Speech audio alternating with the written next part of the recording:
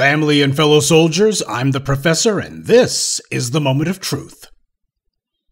It's just a fact that there's 4 things that black folks tend not to handle very well: religion, politics, athletics, and sports. 4 subjects that black folks have a lot of trouble containing themselves on.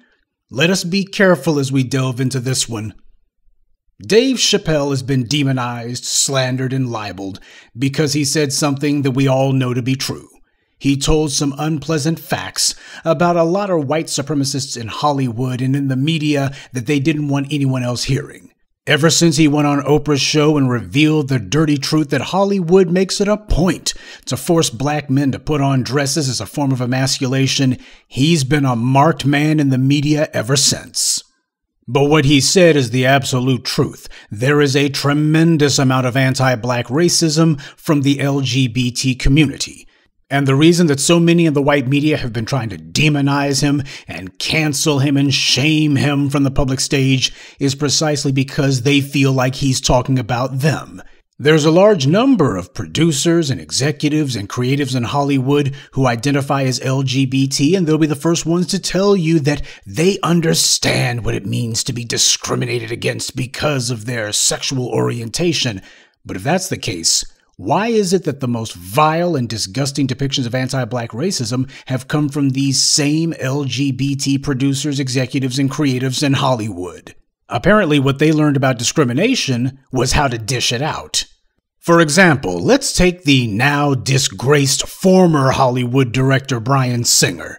He directed 3 of the X-Men movies, and he wrote X-Men First Class. He also produced and directed X-Men Days of Future Past. Now, those last 2 in particular are important because those 2 movies are the only ones where there's a black man who's in the cast. All of those X-Men movies that they made, and they decided that they only had room for a black man in 2 of them, and they killed off both of those black male characters in each movie. They didn't make it past the halfway point of the film. I think they also killed Storm off too. That's not a creative choice, it was a racial one, made by a pervert who's made it a point not to have black people in his movies. You could take a look at Bryan Singer's filmography. Look at all the movies that he's made. You can count the number of black people in his movies. I'm talking about characters, not some background extra. But the people who actually have speaking parts, you can count them all on one hand and still have enough fingers left to drive. Another example is Lee Daniels. We all know Lee. He produced Monsters Ball. In that movie, Billy Bob Thornton plays a Southern prison guard whose job is to execute black inmates. One of the inmates is the husband of Halle Berry's character. After Billy Bob executes the husband of Halle Berry, later on in the movie, Billy Bob winds up driving Berry home, and this is the infamous sex scene that those 2 had together.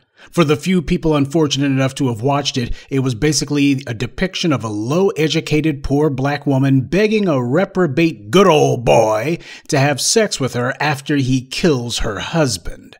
This is one of America's favorite anti-black tropes. The black woman is sex-crazed Jezebel. Soon as she sees a white man, she just can't wait to jump on him. Or in Barry's case, the tragic mulatto, or both.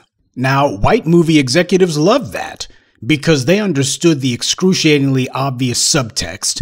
White man kills a black man, then goes and has sex with the black man's woman who eagerly bends over for him. Basically, it was Ghetto Gaggers the movie. This is a depiction of racial conquest writ small. Those white supremacist movie executives who put out this garbage, they understood exactly what this was. And so did the white critics. Basically, it was Ghetto Gaggers the movie. This is the kind of racist fantasies that trash like Daniel Holtzclaw like to play out. These white supremacists in their sick minds give themselves permission to murder black men and to rape black women. This is the narrative that they have playing out in their minds. This is what the racists in Hollywood want to see, and Lee Daniels is only too happy to serve it up for them. Lee Daniels produced that garbage. That means he was the one who shopped the script for Monsters Ball around Hollywood trying to find a studio who would make it into a movie. He knew what was in it. And just to show you that that was no one-off, Lee Daniels directed Precious, a racist, reeking pile of poverty porn. He didn't just produce it, he directed it too. In that movie, Monique plays the mother of a morbidly obese black girl whom Monique's character beats savagely and abuses horribly, And the girl's father, of course, is molesting and violating her as well. All the black people in that movie are evil and degenerate, and there's something wrong with them. And about the only black person who's not so bad is Mariah Carey's character. So all the dark-skinned black folks in this movie are shown as having no redeeming qualities whatsoever. And the White Academy could not wait to heap praise and awards on Lee Daniels, because this is what Hollywood wants to see. They're just looking for a black person who'll go ahead and be their crash dummy that they can hide behind. Lee Daniels is the poster child for internalized anti-black racism. This guy has a real chip on his shoulder where black people are concerned, and he has a real axe to grind with heterosexual black people. He's got a real problem with straight black people because he uses his movies as a platform to show heterosexuality is always in a deviant, degenerate, dirty light. It's always in the context of incest or rape, or it's in the context of some sort of degenerate gutter sex. That's what he does when it comes to heterosexuality. Daniels also directed a movie called The Paperboy. In it, David Oyelowo plays a black American pretending to be British because he's trying to escape racism, but you also find out halfway through the movie that apparently old boy was given sexual favors to Matthew McConaughey's character. David Oyelowo's character spends much of the movie either being punked out by Zac Efron of all people, or doing whatever Matthew McConaughey or the nearest white person tells him to do. But it's exactly what the white media likes to see, a depiction of a black man as basically a coward. He tries to run away from racism rather than fighting for his dignity and his right to have a piece of the world. He never stands up to white men, regardless of how racist or demeaning or insulting they are to him, no matter how much disrespect they show him, though he will give sexual favors to white men. That he does eagerly. Is Lee Daniels trying to tell us something with that one, perhaps? Well, speaking of depicting black men as being servants, that of course brings us to Lee Daniels' The Butler. A story about a black man who waits hand and foot on white people in the White House. That's Lee Daniels for you. He makes it a point to portray black people as either violent, sexual degenerates or as the servants of white people, or both. And then there's Harvey Levin. That creep is the guy behind TMZ, which takes pride in basically being a daily newsletter that's defaming or otherwise putting out whatever unflattering or downright demeaning story they can about black celebrities. And that brings us to the latest Matrix movie. The Wachowskis used to be the Wachowski brothers, but Larry became Lana and Andy became Lily, and they now call themselves the Wachowski siblings. They've since given interviews saying that The Matrix should be seen as a transgender allegory. Now, this of course sounds somewhat like they're rewriting history. You can look at the work that the Wachowskis did before The Matrix and all the crap that they've produced since The Matrix movies, and it's pretty obvious to see these guys clearly were not the brains behind that particular operation. Maybe they were the ones responsible for the seed idea, but you can look at the quality of The Matrix compared to the rest of their filmography, and it's like night and day. Obviously, the studio had other writers, though uncredited, who had worked on The Matrix script. But hey, if they want to run around now and say that The Matrix is something that it didn't seem to be 20 years ago, regardless, that's fine. I'm not a big fan of The Matrix. I'm not a big fan of any of these sci-fi franchises. I'm not particularly wedded to any of that stuff. The reason that I'm bringing up The Matrix, though, is because we see that Keanu Reeves and Carrie-Anne Moss are back reprising their roles as Neo and Trinity. But who's not back is Lawrence Fishburne. You have the most culturally relevant sci-fi properties since Star Wars, and you leave out one of your three main characters? You're going to do this Matrix reboot or revival or whatever the world you want to call it, and you're going to leave out one of your three main characters? Any other film series where they're doing some sort of reboot or what have you, they try to get as many of the original cast members as they can.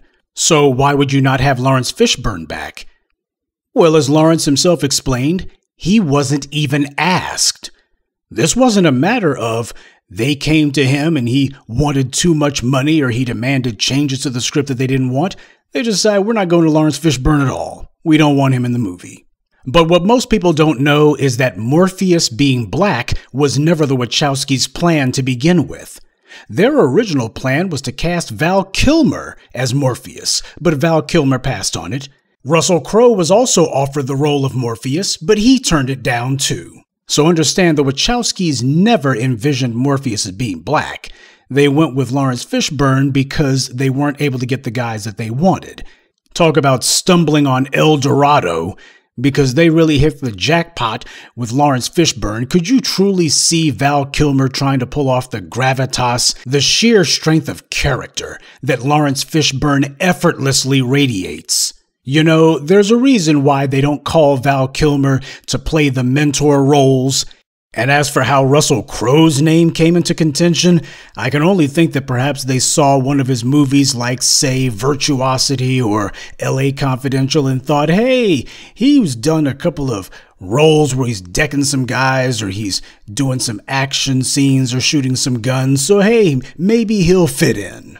But this movie's about to come out sooner or later. I don't know when because I don't keep up with that. But we've seen this before. When the first Iron Man movie came out, Terrence Howard was the big name on that movie. Robert Downey Jr. was just a former drug addict, still drying out, and no one's sure if he could keep it together and stay drug-free for an entire film shoot. Terrence Howard got paid somewhere between $3.5 to $4.5 million. Robert Downey Jr., the former drug addict, was receiving about $500,000. That lets you know what was going on at the time that Iron Man came out. Well, of course, we know that Iron Man became what it became. It was the foundation for the Marvel Cinematic Universe, the biggest movie marketing juggernaut ever. And that being the case, when it came time for the sequel, Terrence Howard, understandably, wanted more money. That's the way that it works. When a corporate enterprise's fortunes rise, the talent expect their fortunes to rise right alongside it. He was part of the movie after all. He put butts in seats unquestionably. But that wasn't how Ike Perlmutter felt about it. Allegedly, Ike Perlmutter was the one who made the decision that Terrence Howard needs to go and just put any old black actor in there to play the James Rhodey part. After all, no one will tell the difference, right? Yuck, yuck. I mention Ike Perlmutter because not only is he heterosexual, but he's also a big Trump supporter, something that the Wachowski siblings are not. And yet you find that these two LGBT filmmakers are every bit as ready to dismiss black actors as Ike Perlmutter. And that's because the recipients of white privilege do not get what they get based on their sexual orientation. They get it based on whether or not they're classified as white.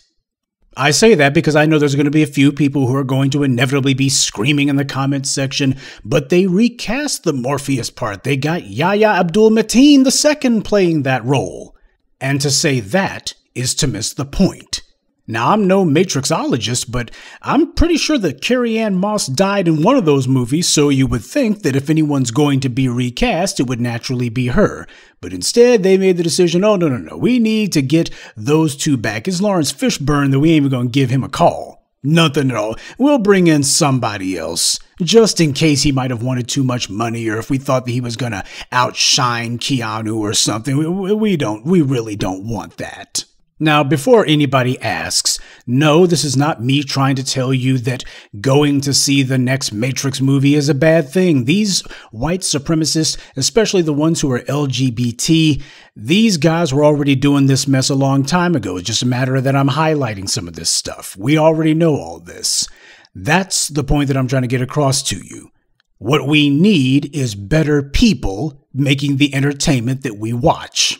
We deserve better. And we should get better, but we have to understand that nobody's going to bring us better. We are going to have to do that for ourselves, and we should want to do that for ourselves because that way it is ours. We own it and control it top to bottom, and there won't be any bottom feeders like Lee Daniels slithering around. You want to know why it is that Dave Chappelle is not able to be canceled? It's because the men who happen to be backing him right now, as far as they're concerned, they're not going along with that. All the phony outrage and pretend indignation is not moving Netflix on that one at all. But understand that the same goes for the Wachowskis and Lee Daniels and the rest of these bigots who try to pretend as if they're marginalized. But these same people will try to tell you that why they can't be anti-black racist because after all, there are some people who give a tisk-tisk and wag their fingers at what these guys do in the bedroom or how they identify themselves on a job application. We know better. Controlled opposition comes in many forms, and there's absolutely nothing entertaining about that. Good day, and be one. I'd like to take a moment to recognize some of our contributors. Donald Smither, Frederica Moore, Terrence, Jean Fleurival, Sabrina, Robert Fletcher, Richie Lazar, Nicole Chappelle, Eve, Bert, and Angel Minor. Salute to them and thank you to everyone for listening, liking, and sharing the message. Black media only exists because of you.